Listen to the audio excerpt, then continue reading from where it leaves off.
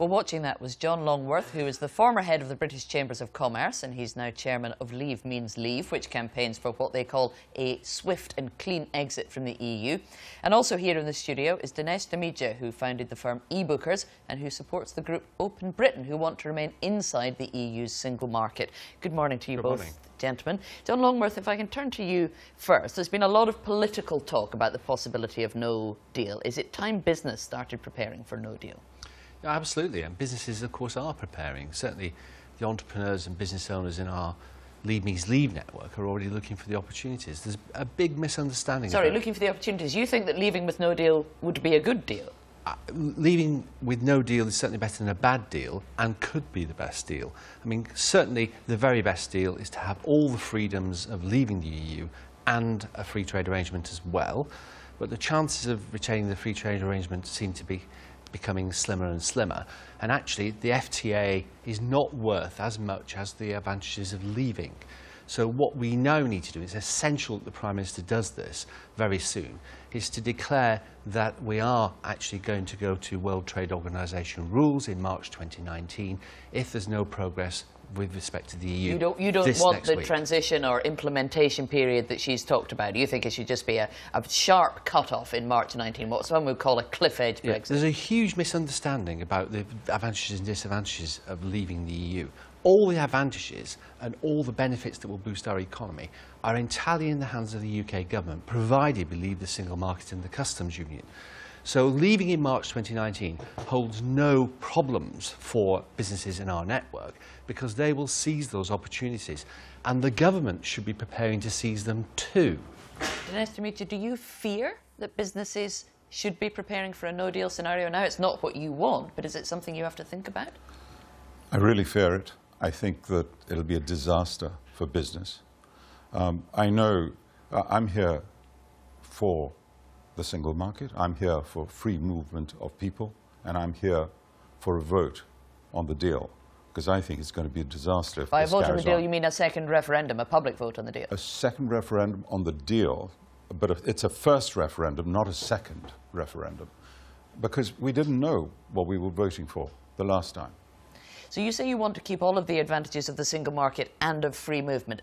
That's not what the UK government is going to negotiate for. Can you see a potential outcome if you look at what in your mind would be the most optimistic scenarios that cabinet ministers lay out that you would be happy with? I only know how to make money as a single businessman, and if I make money with my view of Europe, I'm sure that everyone else will too. I really believe that I can make more sales selling to 500 million people than selling to 60. Now, John talks about WTO rules, and these will take years. You can't go straight into WTO without negotiating each line item of products, which takes 6 to 8 years. Which would mean that at the very least there would need to be an implementation phase, even if we were going to walk away with no deal, surely, John Longworth? No, well, I completely disagree with that. I think we can move to WTO very easily if, in fact, we start to talk to WTO now. And time is of the essence. There's no question about that. Barnier is right when he says the clock is ticking. We need to start preparing now for what a no-deal scenario means. It's quite irresponsible of the Chancellor to say that he will not invest in actually implementing practical measures for this, because it's increasingly likely that that's what the outcome will be. But we shouldn't fear it, because actually all the advantages of leaving the EU, the repatriation of the net contribution, lowering taxes, lowering regulation, boosting business, reform of the CAP, reducing the cost of living for people, because the EU taxes clothing, footwear and food, for example. All those things that will boost the economy can only take place once we've left the single market and the customs union. But depend presumably on us being able to do trade deals with other countries outside of the EU, with the United States, with Japan, with China, with India. That's not going to happen before March 2019. Hillary Clinton was warning this morning, don't rest everything on a trade deal with Donald Trump. He doesn't like free trade. Well, I think listening to Hillary Clinton would be a big mistake. She's hardly got it right so far. I think the truth of the matter is that the trade deals are of less importance. None of the things I've just mentioned, which will boost the UK economy, depend on trade deals at all. Trade deals will be a bonus, but we can remove external tariffs unilaterally.